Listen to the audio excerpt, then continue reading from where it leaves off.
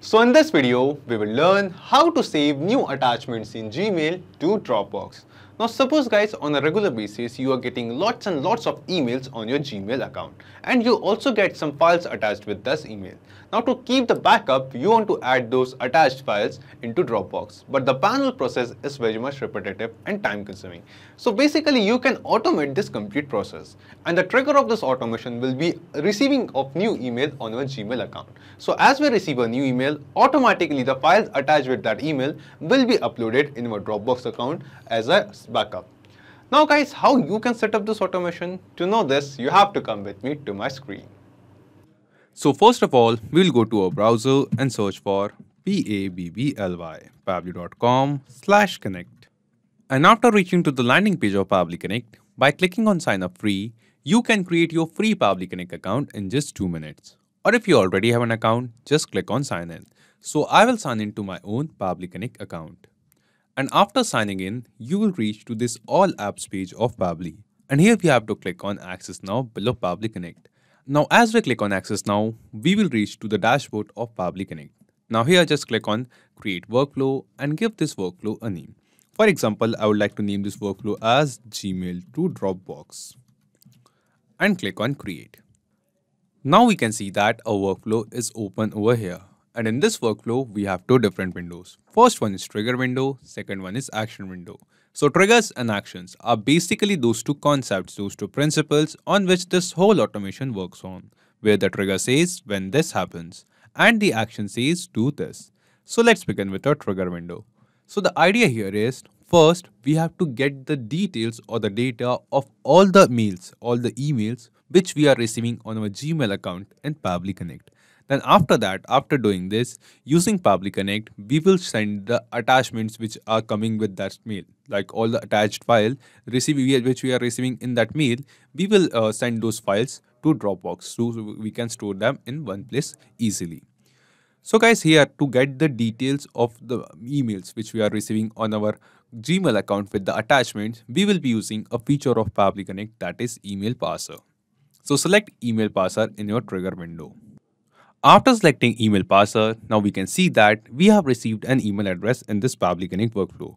Now guys, the idea here is, first we will add this email address. So all the mails sent on this email address given by Pabbly Connect, we will basically receive all of those mails in Pabbly Connect workflow over here. So in this trigger window response, we will receive all the emails, all the data sent on this email address. So what we are going to do, we are going to forward all the emails sent on our Gmail account to this email address. So whenever we will receive a new email in our Gmail account, that same email will also be forwarded on this email address. Then after that, all the mails sent on this email address, we will receive those email address data, those newly received emails data in Pabbly Connect workflow. So after receiving that new email in Pabbly Connect, we will basically take the file attachment, which is the attached file in that mail, and we will using Pabbly Connect, we will send that file or add that file in our Dropbox. So how we are going to do this? Let me show you. Just copy this email from here given by email parser by Pabbly, and after that just go to your Gmail account. So this is my Gmail account, and then here on the right side we can see a settings option over here. Click on settings and click on see all settings. After clicking on see all settings, here we have an option named as forwarding and POP/IMAP. Select this, and at top here we have an option named as forwarding.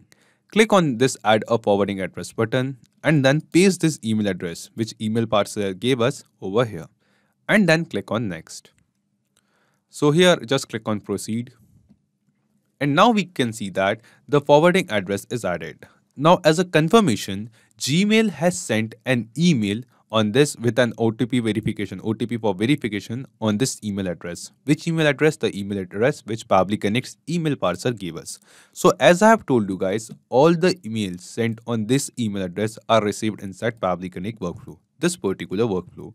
So basically in this workflow, we can see that we have received a response, and in this response, we will see we have received an email from Gmail team.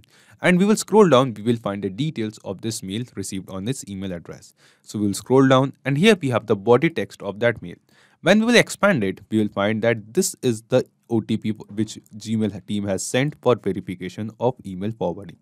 Just copy this OTP from here, go to your Gmail account and paste it over here as in the place of confirmation code, and click on verify. Now guys, as we click on verify, we have successfully added that email address for forwarding. Now by default, it is selected disable forwarding, then switch it to forward a copy of incoming email to this email address, which we have just now added. And we just also want to keep the copy of that same email address which we have received on our Gmail account in Gmail as well. Just select this and click on save changes. And that's it guys. Now here on the top side you can see that all the emails on this Gmail account of mine are now forwarded to this email address, and all the emails sent on this email address are received inside Pabbly Connect. So whenever I will receive a new email in this account, that details of the same email will also be forwarded in Pabbly Connect over here using email parser. So guys, what we are going to do, using some other account, some other dummy account, we will send a test email on this email address of mine. That is michaelkaras481. I will just copy this email address, go to a new tab, and here we are going to switch our Gmail account. So I have a Gmail account named as Joe Daniels. We will switch to this Gmail account, just go to Gmail, and now using this account of Joe Daniel, we are going to send an email, a test email to Michael Karas with an attachment. And after that, we will see that in Pabbly Connect, just click on this recapture email parser response button.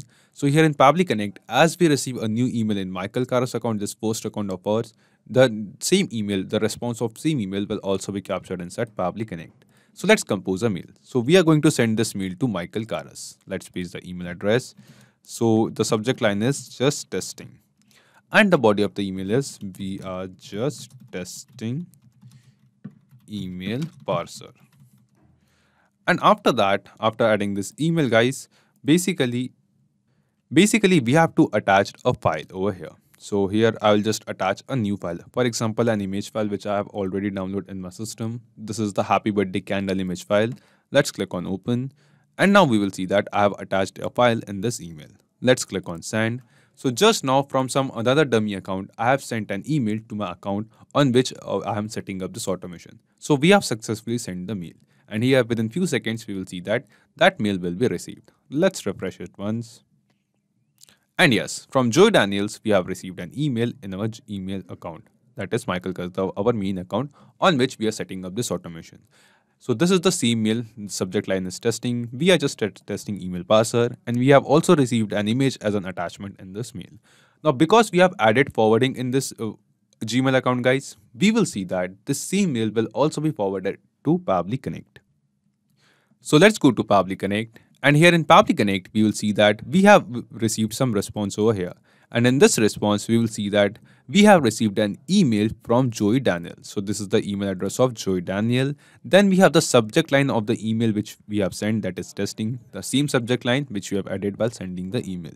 Then we will scroll down. So we'll find some other details regarding the mail, and then we will have the body of the mail. So in the body text section, we have the actual body of the email which we have sent. So we have just simply sent, we are just testing email parser. So that's the body of the email.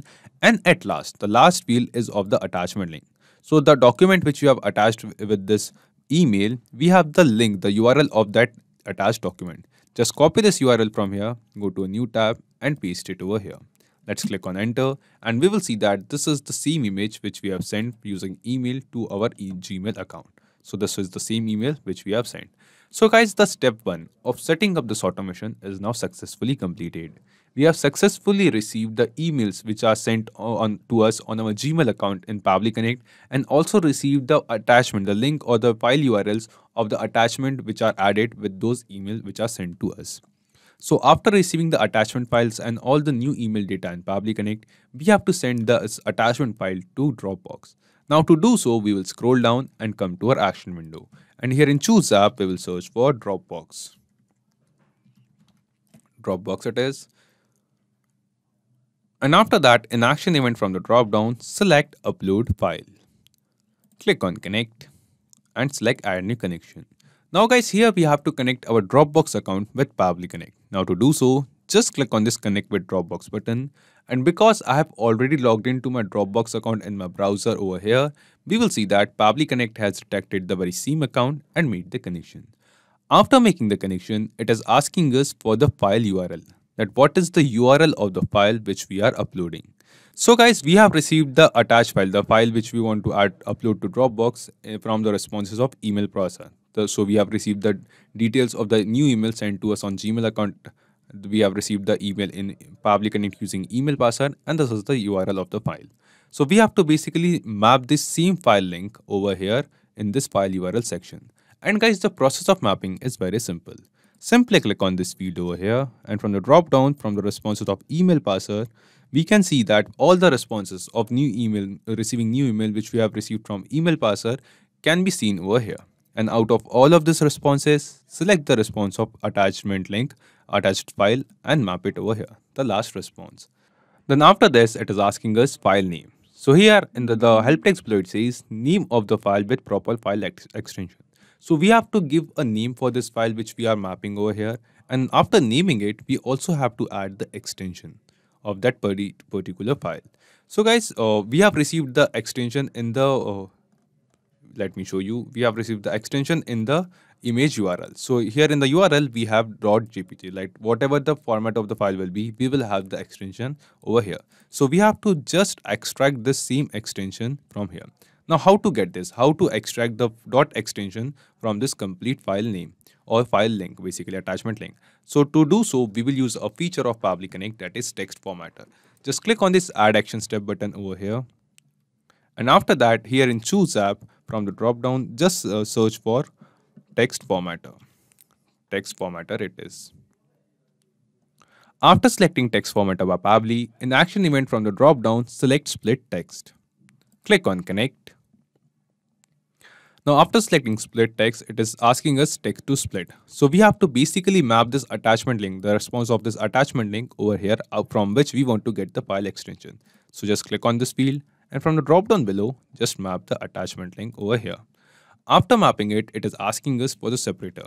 So the separator will be the dot before the JPG, before the file extension, the dot.